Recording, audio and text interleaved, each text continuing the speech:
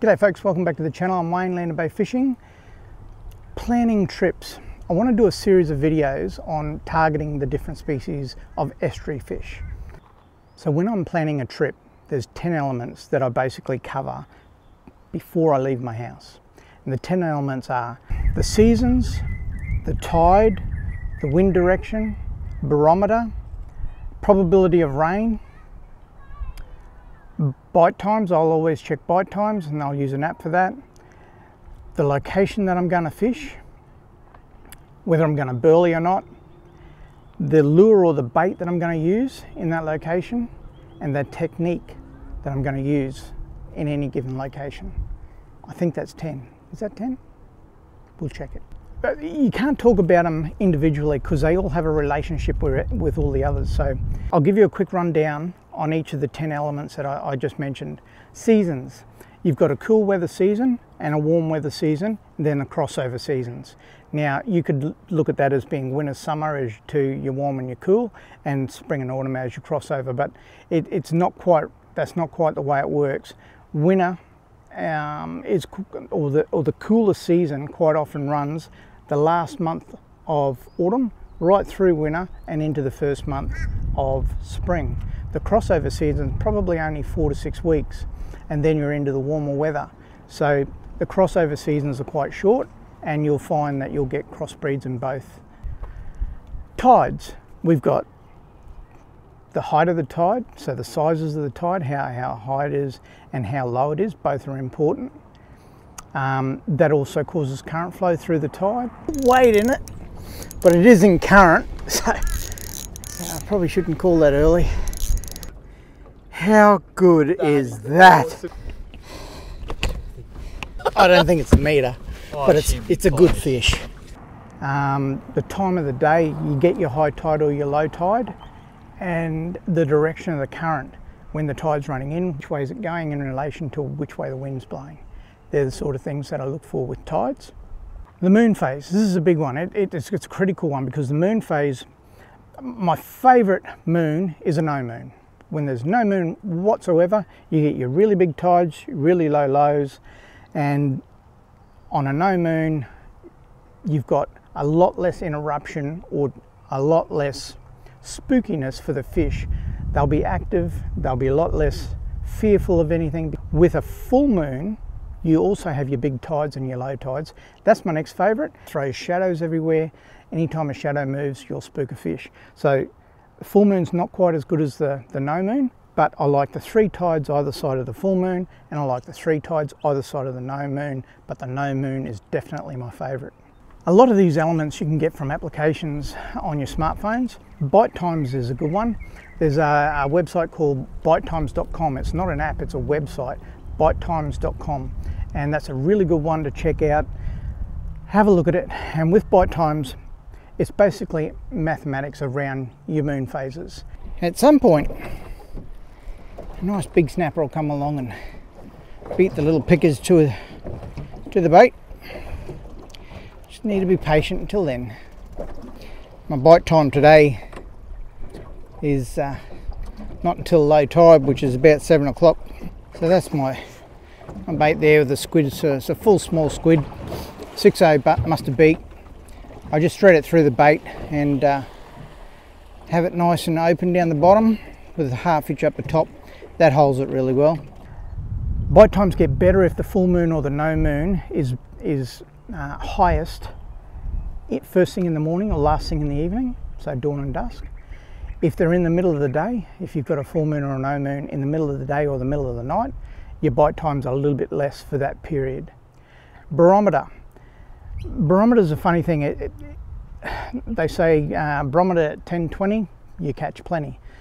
I don't like a flat barometer, I like a moving barometer. So if the barometer's going up or the barometer's coming down, that change of barometer, that change of pressure, it quite often triggers a better session.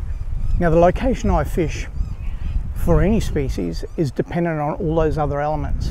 I like to have the wind in my back. When you're casting, it's way more comfortable. You'll get better casts, you've got better control of your retrieve, and it's comfortable. And at the end of the day, when you go fishing, that's a big thing. You want to be comfortable. 4 o'clock in the afternoon. Probably can hear the wind, but the wind's right in my back. We've got a north-northwest blowing at probably 20 knots, maybe even 25 knots. So whenever you got wind like that, you definitely don't want to be fishing into it. We'll do our best to fish with the wind today. So as you can see, I'm casting up there. The tide's running out still. The wind's coming from the north, it's going across, and the bait's just drifting down the channel here by itself because it's got a little sinker. That little sinker is just a little O-sized sinker, so it's not going to stop the bait from doing its natural thing, but it will keep the bait down near the bottom, which is where I want to be. That's where the brim are. Okay, now we're on. So wind direction's a very big thing. I do my best to keep it at my back, but there are some species, whiting for example, that you don't want the wind at your back. You want to be fishing face into a southeasterly. Southeasterlies with whiting seem to push all the whiting in nice and close. They come in along the shorelines on a high tide or a making tide to feed on the pippies and the worms that are in close. I like a wind in your face for whiting, but that's probably the exception to the rule. Okay, the bait that you're going to use or the lure that you're going to use. There are a million different lures that you can choose from these days on the market. I like the natural colours and I like the bait that's typical of the time of year. So if mullet's running, I like mullet as a real bait. If there's plenty of herring around, I'll use herring. Number 2.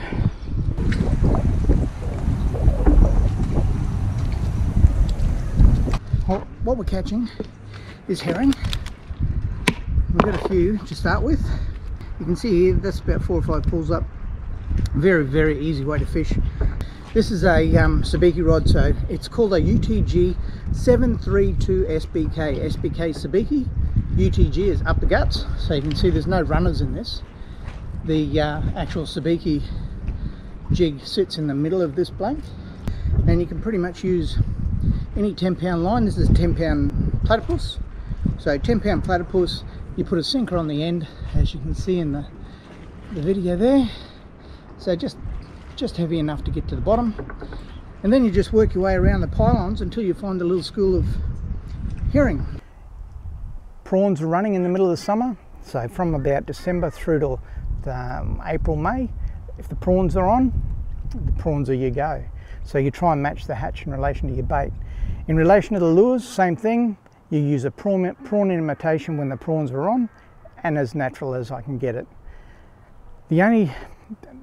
In relation to artificial lures, the one thing I can say is that I will change the colour of my lure depending on the colour of the water.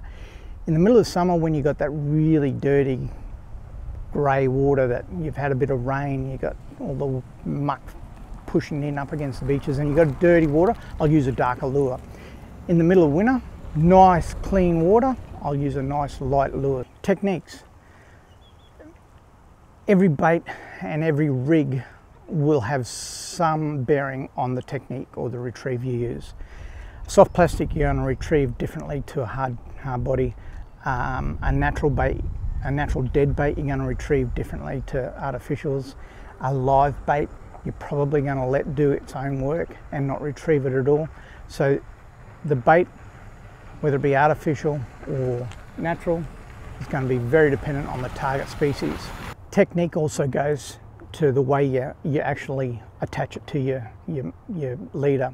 So a really light presentation artificial lure fishing for brim, for example, you might use a loop knot. A heavier presentation for flathead, so you've got a heavier jig head, you might just straight on with a blood knot or a uni knot. With a large natural bait, you might use a snell rig, for example, like a big mullet strip. You're fishing for big flathead, you'd use a snell rig. When I'm bait fishing, I really like to burley. Depending on the species, it'll be a really heavy burley or a really light burley. If I'm brim fishing or snapper fishing, the burley, you want lots and lots of burley, but you want little bits often. So I'll have a bucket of burley, 20 kilo bucket of burley, and through a 2 or 3 hour session, I'll probably use at least 10 kilos of that 20 kilo bucket of burley. Little bits often.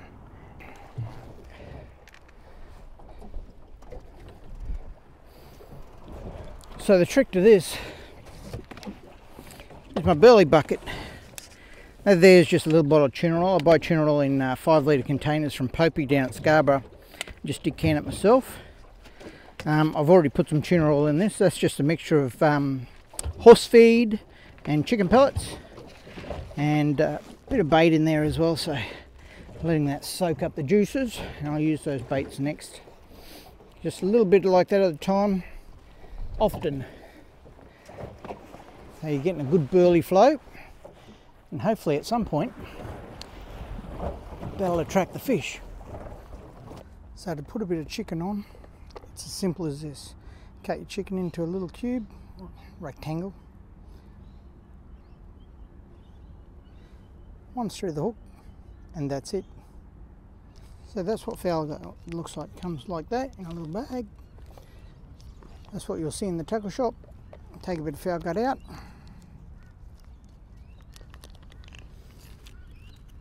Yeah, I'm quite generous with my fowl gut, so that's probably, what's that, about 15 centimetres, or I don't know, 7 or 8 inches.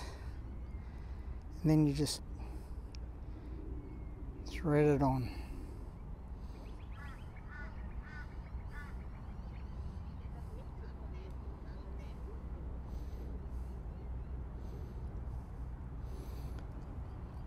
And that's the finished bait. Very attractive to bream, not so attractive to us. So mullet gut also comes in a packet just like the fowl gut. It's brown. And you get little onions. So they're solid as a rock, these onions. The bream absolutely love them. What I do with these, push the hook through once at the top, expose the barb, and that's it. And that's ready to cast out and find a lovely bream. So with the singles, your baits can be a little bit smaller. What I like to do is go through the middle, come back through just the once, and push the hook in a little bit, and you've got the half hitch at the top that secures your bait. Put a second half hitch on it if you want to, but most of the time you don't need to. It's quite a good bait. And that's how it sits. So you can see you've got good exposure on the hook. Your bait sits nice and straight, and it's a nice firm bait, so it'll stay on for quite a long time.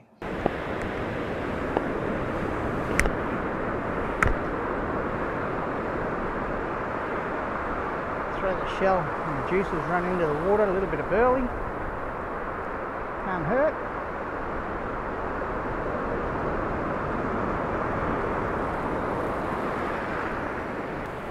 See the bait? So just, I start at the top and just thread it through 3 times. Doesn't need to get more complicated than that. And that's ready for the next fish. Take a bit of worm, always be generous with your worms. Got to keep the tackle shops employed. Picked up these worms this morning from Tackleland at Sandgate.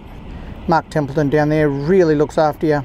So a nice healthy bit of worm, make sure there's a bit left over, hanging over the barb of the hook, straight through, down the middle of the hook. Wind it all the way on, just come out toward the bottom. That covers your hook. So there's the first one. You can see the worm goes all the way to the top of the hook. If you can, just take it above the hook and make sure that barb's exposed with a little tag at the bottom. So they're the prawns, obviously, before you pull the heads and tails off and shell them. They're the prawns after it. It's quite fiddly, so I'm not going to do it on camera, but I won't tell you how to suck eggs. Very easy to peel a prawn. Just knock the heads off, knock the head off, the tail off, and then just unwrap the shell around it. Very easy to do. So we'll go up to the second hook on the rig, and we'll put the peeled prawn on. Start at the tail, wind it straight onto the hook, and there you have an excellent wadding rig, all baited up, ready to roll. These prawns are quite small, so I'd probably throw a second one on there. So there's the business end. You can see bottom hook with lovely worm, top hook with a prawn. Obviously, if you're using this rig and you're catching everything on the prawns, you'd change over to the prawn and vice versa. You only need one yabby. You can see how it's got little creases in its tail. The second or the third crease down, just through once, and that's it. That's all you need. Hopefully the whiting comes along, sucks that straight down, takes the hook in with it. You can do it a few different ways. Through the tail once, take it through the tail twice, slide it up, through the tail third time. Then it sits down the shank of the bait keeper. So I'm using the whole pilly. I'm cutting it up in 3 bits, throwing the head away. I'm not using the head. What I'm doing with the body, the 2 bits of the body, there's a tail, 2 bits of the body. The body, I'm just doing a light pin through the top, and that's it. Nothing more or less than that. Cast nice and gently so it stays on the hook, and hopefully a big enough fish comes along and takes the whole bait all in one. So there's my 4 bits of pilly. I use these 3 bits. I throw this in for burley. You can use the head, and I often do use the head, but I've got plenty of bait today, so I use the head for burley and the other 3 bits of bait. Tail's probably my preferred, stays on a bit easier, but these 2 chunks definitely work. So with the tail, as you can see, this just once right through the end. Well, that brings us to the end of another video. Thank you very much for watching. Subscribe to the channel, hit the like button for me, and I'll catch you on the next video. Take care.